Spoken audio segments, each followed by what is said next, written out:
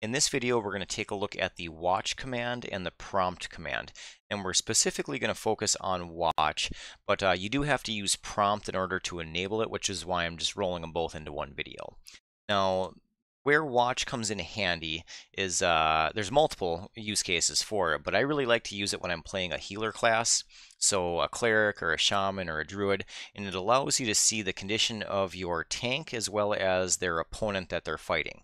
So if I go ahead and just do a quick score here, you can see that I'm logged on as Prothal and we are grouped with Runnick. So what I want to see is Runnick's condition. So in order to do that, I have to type prompt watch. So now it says that your watched target's condition display is on. So if I just type now watch Runnick, I can see Runnick's condition. So I still know my hit points because that's right there. I have 102 hit points, which is perfect for me. But I can also see Runnick's condition right there. Now if Runnick was to start fighting something, I wouldn't be able to actually see the condition of his opponent without turning that on as well. Let's go ahead and just do that real quick. So I'm going to go ahead and just kill this worm here real quick. So you can see that Runnick bruised him, but I can only see that Runnick is at perfect. And it looks like he kicked that worm's butt. So the worm is dead, but we couldn't see the condition of the worm. So in order to do that, we just have to type prompt watch _OPP, and that's going to turn on the display for opponents as well. So now, if Runnick kills another worm, you can see here that I can see he went down to very good, and the worm is at very bad right now.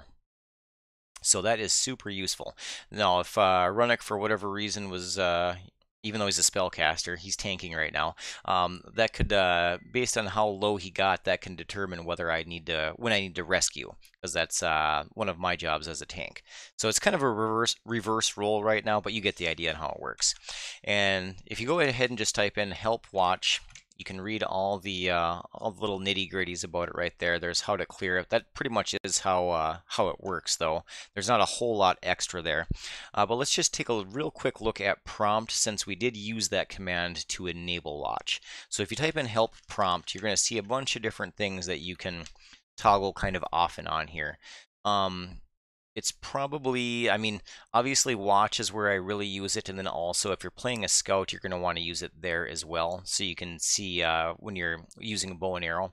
Otherwise, you can see all these other things here that you can toggle off and on. Like you may not, when you're lower level, you aren't going to be scoring much rank. Maybe you don't want to even pay attention to that. You could just type in prompt rank, and you can see just like that, it just removed that from my display down there. So if this is a little bit busy for you initially while you're kind of like getting used to it, you could turn that off. So just go ahead and read through that, see if there's anything else that you want to toggle off and on. You can kind of just tailor it to whatever makes sense to you. So this is going to be a nice short video. So if you have any questions, go ahead and throw it down below. Otherwise, I'll see you in the next one.